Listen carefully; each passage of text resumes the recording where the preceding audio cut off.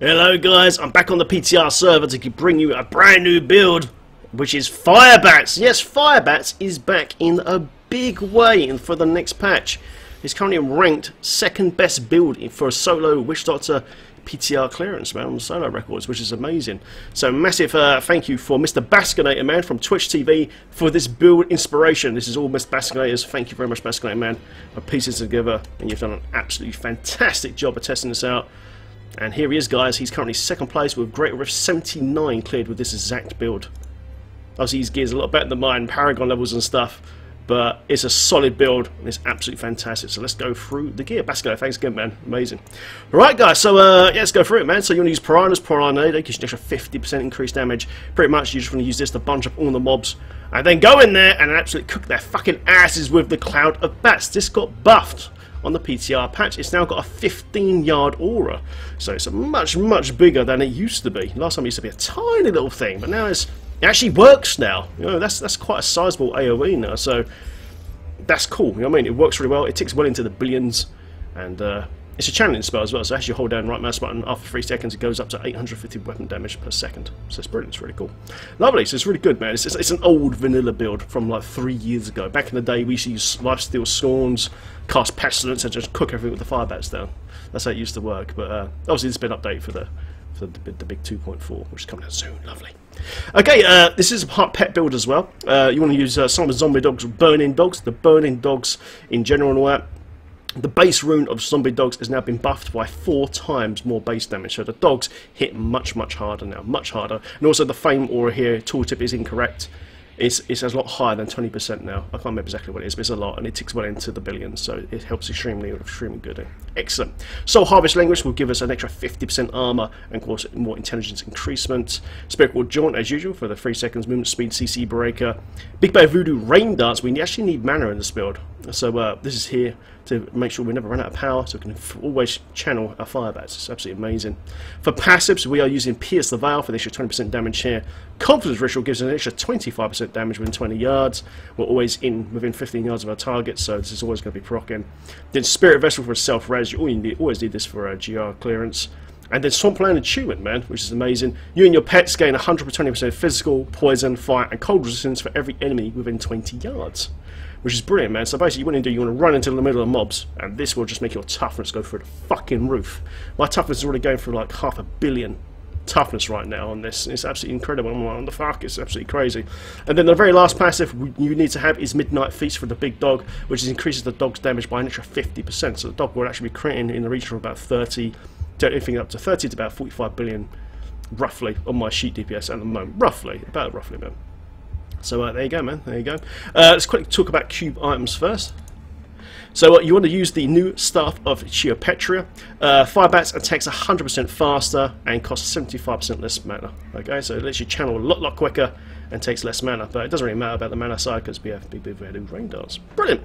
Okay, second, you want to use Clem's Buff Braces. This makes you immune to knockback and stun effects. The reason behind this is as you're channeling, you don't want to have your channel stopped at any time because you want to be ramping up that dot all the time and causing lots of damage. If you're getting knocked and stunned back, it's going to interrupt your channel and you're going to die because you get more toughness as you're channeling because of these braces here. So you can see there, my toughness there is 142, and then when I start channeling, boom, you know what I mean, it goes right up because this is going to heal us all the time. That's the reason behind it.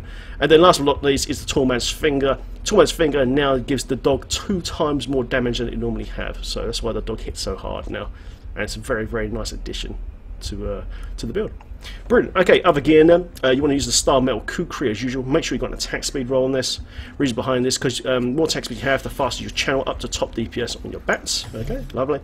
So, and you remember, everything on this build's got to be ancient as well, because it is a Legacy of Nightmares build. Okay. For your Campion Serpent, gives us an extra 30% damage reduction as well. You want Int Vitality, Crit Chance, and area damage or zombie dog damage. So, at the moment, I've only got area damage on here because you do want your bats to hit quite hard with area damage as well, which helps a lot. But if you want to, you can opt to dog. It's up to you. Okay. If you want more single target, then opt to dog. If you want trash clearance, then opt to area damage. Lovely. We're using the illusionary boots, so that way we can walk through all the enemies. That way, because we're going to be in giant packs of mobs, we can't be stuck, you know what I mean, at any time whatsoever. So basically this gives us complete freedom of movement. We can even walk through water with these boots, so it's absolutely amazing. Lovely. Okay, up next is of course Poxfold, Int, Vitality and Armour. Basically, you emit a vile stench. It goes up to 550% weapon damage every second for 5 seconds with enemies within 15 yards, and it procs when there's 3 nearby. So pretty much, this is free damage. Shame it's not fire, because it would have upped the damage even more. But yeah, these are best pretty much for this build. Put them on, extra damage. Beautiful. Lovely. We're using the Belt of Transcendence, Int, Vitality, Percent Life and Armour. Pretty much, basically, every time we hit with a mana spender, so basically when we're hitting with our bats, we're generating up to 15 pets. We're generating up to 15 Psychevents, and those Psychevents will in turn proc from our star map Kukri and give us permanent Big Bad Voodoo Rain Dance. So it gives you enormous amount of damage, off tanking, and infinite power. Brilliant. It's got great synergy in this build. Very, very good synergy. Lovely. Okay, so what's the next, man? So Legacy and Nightmares. You preferably want trifecta rings for this build. Attack speed, crit chance, CHD. Unfortunately, it's very hard to get. So it's the best rings I've got right now. So pretty much what Litany Undaunted and Wailing Host, aka the LON build, what it does, it gives you 100% in damage increasement per ancient item on your character sheet. So we've got we've got maximum agents here at the moment. We've got 13, so we get 1,300% damage buff, and we get 4% damage reduction per aid legendary as well, which equals out to 54%. So you know, straight away, this just gives you so much damage and so much defense. It's amazing. Legacy of Nightmares is the best thing that's happened to this game in a long time. Thank you, Blizzard. Don't nerf it. No more than this, otherwise it's just no good. Brilliant. And the first gem we're using is Historic Alteration. You gain 40% physical damage reduction. When you're below half-life, your resistance shoot up by 75%. So this gem makes us extremely tough once we hit that point where it's like, oh shit, I'm almost going to die, and it goes bang, and it makes you super tough again. So you see the toughness going up and down like crazy. It's brilliant. It's a really, really nice gem. Excellent. Okay, second ring then, of course, is the Wailing Host, and we're using Bane the Trap. Bane the Trapped within 15 yards, so basically the aura of this will give us an extra damage straight away. When it procs itself, when it's above level 25, so we gain an extra 30, at rank 78, an extra 38% damage. So it's brilliant, it's perfect. So all the mobs get snared around you, you start cooking, and they get wrecked. Brilliant! So fucking cool, man. Excellent. Lovely. Okay, so we're using Task of Theos. Of course, it's got to be ancient. You want trifecta, so attack speed, CC, CHD, the usual sort of thing. And this makes all our pets attack up to 50% faster. So all the Psychophants, and obviously the dog. The dog is a big part of this build, because he's going to be wailing on the elites and the Rift Guardian and make things a lot quicker. Much, much quicker. So Taskers is, yeah, you must have this. You've got to have this. It makes things a lot easier. Lovely. Okay, for shoulders, we are using the new Mantle of Channeling shoulders. Now, what this does, you can get up to 25 increased damage and take 25 reduced damage when you're channeling any of these spells. So for us, it's going to be fire bats. So we get massive damage increasement and tankiness. So that's why you see the sheet damage going up and down on the blade time. Brilliant shoulders, man. Absolutely brilliant shoulders. They drop for all classes as well. Lovely. Okay, next item on the helm is called the Mask of Jerem, Int, Vitality, and Crit Chance. And this rolls up to 100% pet damage. And of course you want a Vital Gem in your helm as well. I forgot to talk about the stats actually of the Mantle of Channeling. You want Int, Vitality, you can either opt for area damage or life percent. It's up to you. If you want to be a bit more tankier, just put the life percent in. If you want more damage for your AoE dot, your AoE channel with your fire bats, you can put some more area damage. It's up to you. I've not rerolled these yet, so I'm not too sure yet. Lovely. Okay, so we're using the new Aquila Cuirass as well. Preferably you want Intelligence, Vitality, and Zombie Dog damage. And basically what this does is when you're above X primary resource, which will be all the time because we have infinite power from Big Bad Voodoo Rain Dance, we gain 50% damage reduction. This chest is amazing, and it makes a lot of builds right now. It's brilliant. Absolutely fantastic bloody thing. Lovely. Okay, so Hellfire Amulet, of course, it's got to be ancient again. Intelligence, CC, CHD, and I've got my secondary there, Life of Kill. Or melee, to be honest, melee damage reduction will probably be better on secondary if you're really looking for that. And the last gem we're using is Bane of the Stricken, and this is just before the Rift Guardian, pretty much. So kill the Rift Guardian nice and quick. Lovely. And the last item, of course, is the Cause of the First Spider, aka the Fire Bat Bracer. You want Fire, Intelligence, Vitality, Armor, and Crits.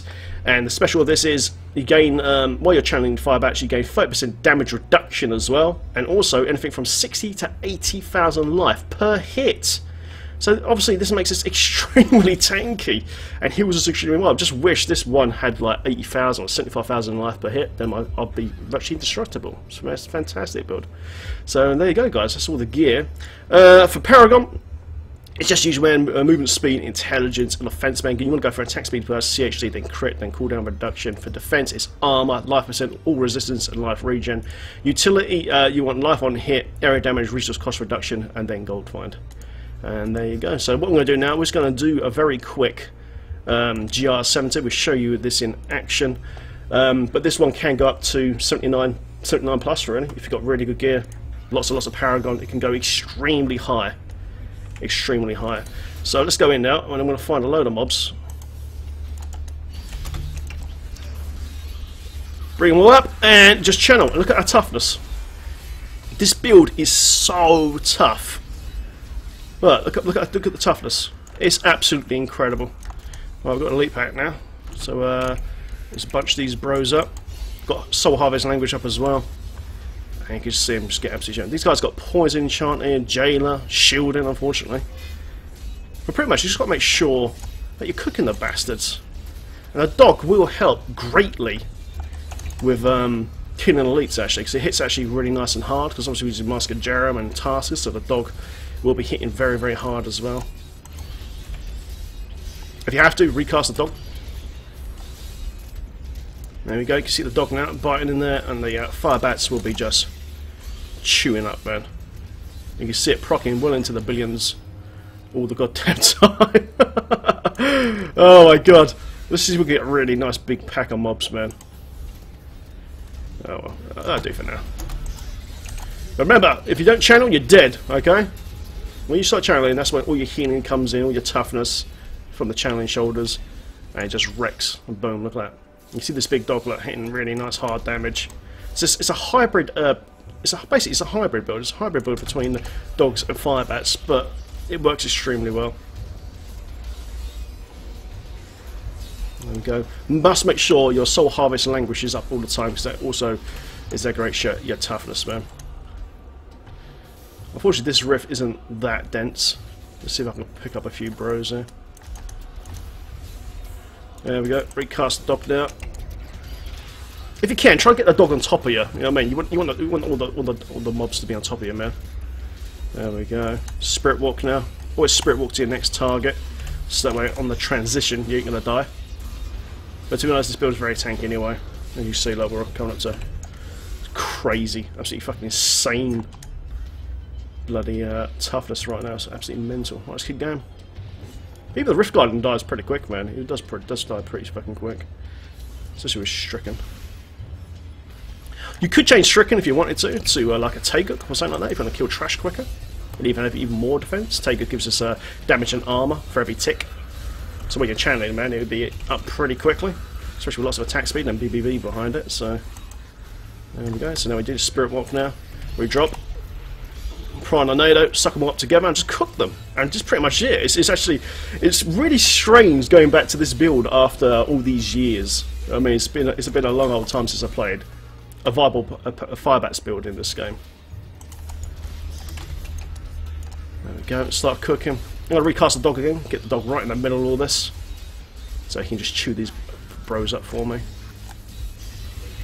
There you go. Look, just cooking them up, man. Fucking cooking them up. It's nice. But like I said earlier, Blizzard were thinking about with the stuff of Cherry Patcher of actually adding Firebats damage to it. So in the future, it might be actually worth carrying the actual Firebat staff in a build. But if they do that, then we'll rework out the build again. But right now, this works great. So Basculator Man has done a good job of figuring this out. And it's just so tanky as well. It's just so tanky. It's crazy. Look at that toughness. Look. I'm not really in no bloody, not really going to die at all, are we, really, man? Not even come close to dying yet. Oh, here we go, we've got a little elite pack here. Let's see if these guys can kill us. We've got disco beams as well, man. Now, I don't think I'm going to face tank a disco beam, but we'll have a look. We'll let that one hit us. Let's see if we can take the damage. If this elite pack can live. There we go, here comes a beam. And look at that, we just tanked it easily. But tanked and healed straight back up again. Wow, that's absolutely sick. This build is so tanky, it's crazy. Boom, dead. Wow. It's a shame we've got such a bad map with no density on this, to be honest. But if you get a lot of mobs around you, it's pretty fucking fun. Yeah, we've got a half decent pull here now. I'm going to resummon my dog again in the middle of all this. This is fire pulses AoEing like crazy. Just see these bros get wrecked. So let's move over to here now. And start channeling out. You can see loads, you can see billions of damage ticking away. Remember, I don't have the new recipe on all of my gear yet, so I'm actually missing quite a lot of main stat. And we're burning through the 70 with ease, to be honest. Let's pop down here. But it's just like I said, it's really nice to play the old Firebats build again. It's very, very cool. Used to be the old go-to build back in the vanilla days, man. Pardon me, fucking hell. Bunch them up. There we go, start cooking. 32 build crit there from the dog. Fantastic. Recast dog.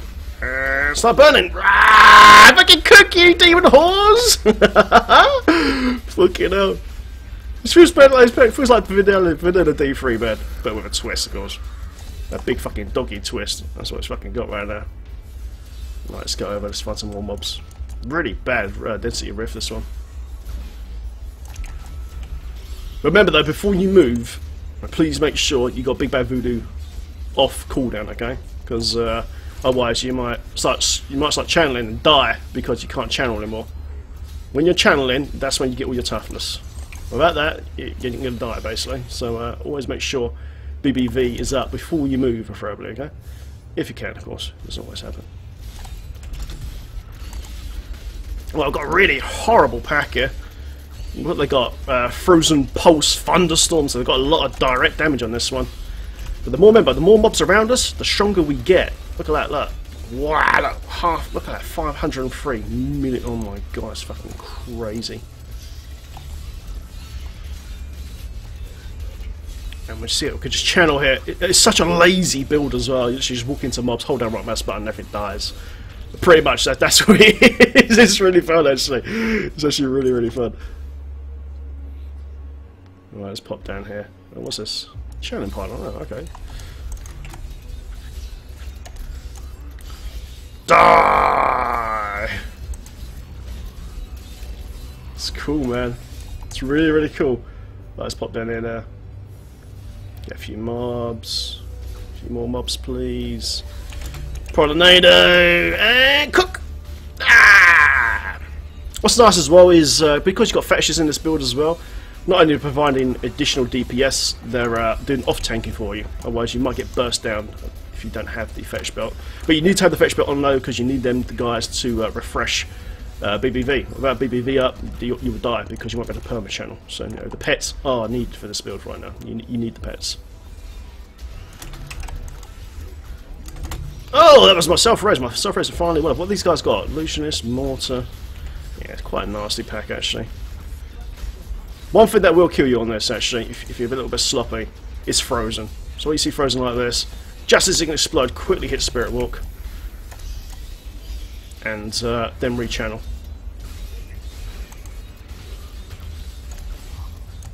Most of the time you can survive. Well, it depends on your gear score obviously, but most of the time you can survive a hit of frozen. It depends what other effects are going off at the same time. There we go. My Spirit Vessel's down at the moment, so I'm going to move out of that just to be careful. As you see though, the Potts Foals is stinking up the mobs all the time as well. Once 3 mobs or more are close by. Well, almost down now. Shield Pack's been a bit of a pain actually, because it slowed the dog down if the dog was being frozen, so yeah. But it's amazing how tough this build is. It really is. Tough as hell. You can just sit there and just melt shit. It's crazy. I just wish we had a denser rift, you know what I mean? Really pull a lot of dudes, man, like a lot of dudes. See if we can get a nice little pull going here. There we go. Oh, we've got fire chain pack. Ugh, nasty. With Orbiter and shit. What I'm going to do now, I'm going to recast my dogs right on top of where I'm standing, so they're going to melee these nasty fire chain fucking pack here right now. And even this fire chain pack, we're just tanking it, man. So that's the top tip. When you're channeling and the dog's off cooldown, obviously you have to be a little bit careful. But recast your dog on top of you when you're on an elite pack, because that way you know the dog is going to be biting those elite packs and causing fucking tons of damage straight away. You know what I mean?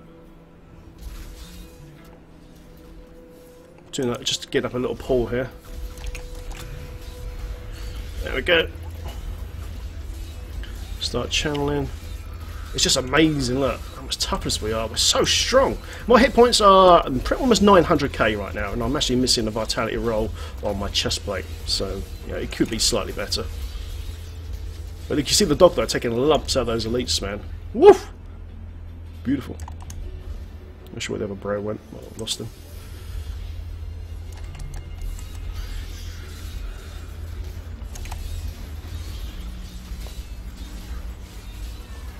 There we go. Just chop these fuckers up.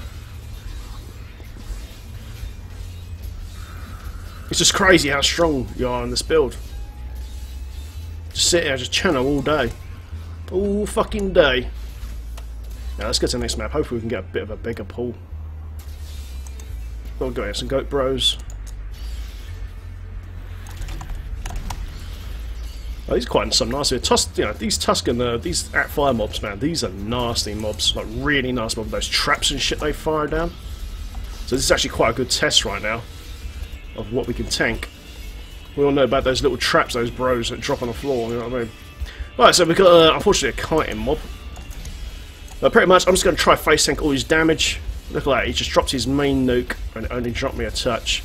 You can see the dog is taking massive lumps, and remember we are using Bane of the Stricken as well, so the dog and of course my fire bats are ticking this RG for huge damage. We're now at full ramp and we're just sitting there face tanking all of his damage on GR70. Holy shit. But yeah, this build can go up to 79. Basket's already done 79 and I'm pretty sure he can get an 80 once he fishes hard enough. And there you go. How easy was that? How fun was that, man? It's so cool, man, to start playing the old fucking fire bats again. And this is currently second top build at the moment for the Witch Doctor for solo. So it's pretty impressive stuff, guys. Very, very impressive stuff. I'm just going to upgrade this and blow this up a bit later so I can power up my suit a little bit. Lovely. Right, let's keep going. Lovely. Just upgrade this last gem. So I'm going live on Twitch fairly soon. Twitch TV, guys, /BigDaddyGain76 if you want to come watch. Give us a follow, man. I'll stream daily, and I'll be probably playing this down on stream because it's fucking good fun. It's good going back to an old vanilla fire bat build. It's very, very cool. Fantastic. And there you go, guys, man. As usual, I hope you enjoyed the video. I certainly enjoyed the fuck playing out this fucking old school fire bats, man. And it's even better than before. It's fantastic build. Fantastic. Basco, thanks again, man, for piecing this together. It's fantastic. So there you go, guys. As usual, please like and subscribe. If you've got any comments below or any way to improve this build, please feel free to share the info, man, and we get this build even powerful. Lovely. Okay, guys, I'm out of here. I'm Big Daddy, and I'll see you guys next time. Have fun in Sanctuary, and see you soon. Fire bats, baby! Cook 'em all!